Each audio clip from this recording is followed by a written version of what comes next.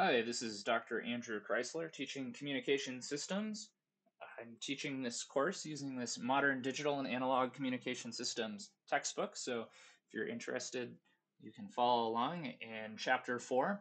In this video, I'm going to be discussing an introduction to chapter 4, which will be generally concerning various types of modulations.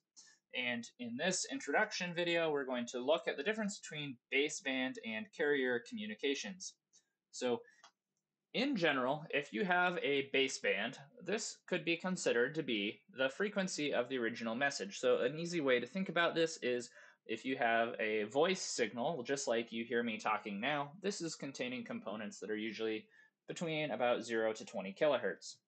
Now, if you modulate a signal, you would select a carrier frequency that transports the baseband at a frequency above the baseband. So, for example, you've probably all listened to radio, and AM radio contains frequencies from 500 to 1500 kilohertz. So clearly, this frequencies of the AM radio are much higher than the voice. So we are transporting the voice signal in the baseband. We're transporting it using a carrier frequency that's much higher than the baseband. Now, you can think of some traditional analog modulations, and these are usually very traditional systems. So AM, FM radio, these are traditional analog modulations. And then also, depending on when you grew up, you probably remember, you may remember television being analog versus at some point in the 2000s, they began to require television to be digital. So a lot of traditional communication systems were analog, and so this is a good place and a good way to learn general modulation and general communication systems, is to start from the easiest, the most classical, the first place the engineers looked at these modulations, and then build up into the digital. Digital modulation includes things like 2 through 5G plus whatever is beyond should be digital modulation. Additionally, your cell phone probably has Bluetooth. This is a digital modulation.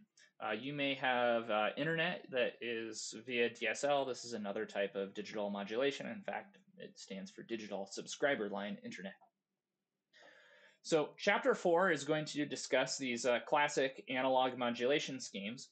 And then chapter 5 and 6, those ones discuss more of the digital schemes.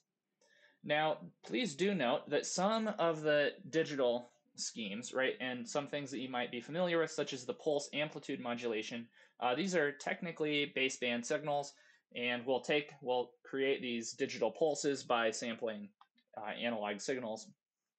So don't get too confused, and you may see that we use some things like pulse amplitude modulation. Even though it says modulation, it's not actually a specific type of modulation. And we can consider those as baseband signals that haven't been modulated. And you can see that this chart, which you can go and find on Wikipedia, but it kind of breaks down the ways that you can consider modulation. And obviously the two big branches are the analog and the digital. And you can see that these PAM, these ones, right, these take analog data and sample them. So we may use some ideas from this analog data while we're discussing other modulation schemes. So don't get confused either that this M says modulation. It's not a specific type of modulation, whereas these ones are modulated, right? We're modulating amplitude, frequency, or phase of the carrier wave. And in these ones, you have a digital carrier. So the focus of chapter 4 are these branches on the left side. So we're looking at modulation, we're looking at analog carrier, and we're dealing with analog data. So what is modulation? Well, we'll move a baseband voice message to some carrier frequency, FC.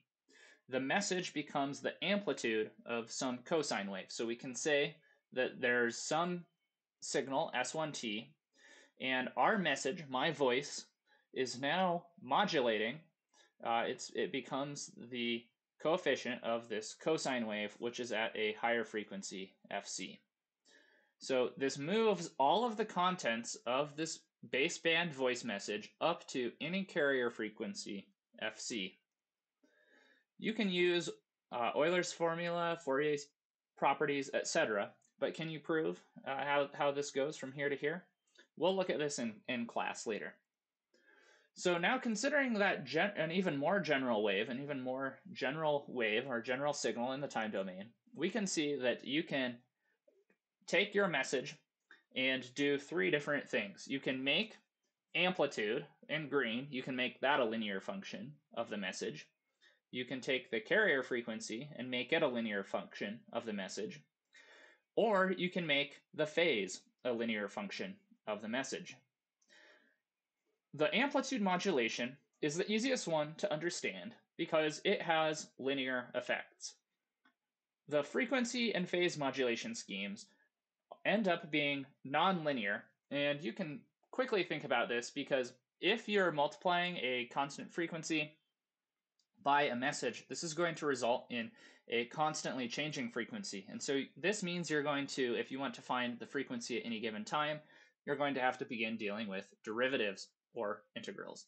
So that results in a lot of nonlinear effects.